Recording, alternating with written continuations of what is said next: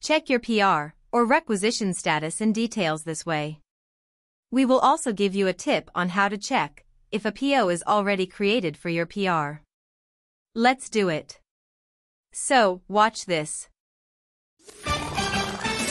Welcome to Vertical Cube, your guide to efficient warehousing.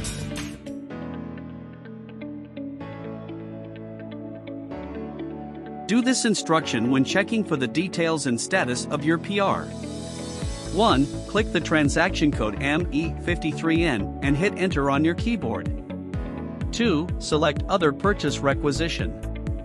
3. Type the PR number into the Purchase Requisition field. 4. Tick or select Purchase Requisition. 5. Select Other Document. 6. Navigate to the Release Strategy tab. 7. Use the navigation arrows to move between lines and check their status. All lines must complete the workflow and have green checks in their status column before a purchase order will be issued. Please keep the following tips in mind when checking the purchase requisition. Completed stages of the workflow will show a green check in the status column.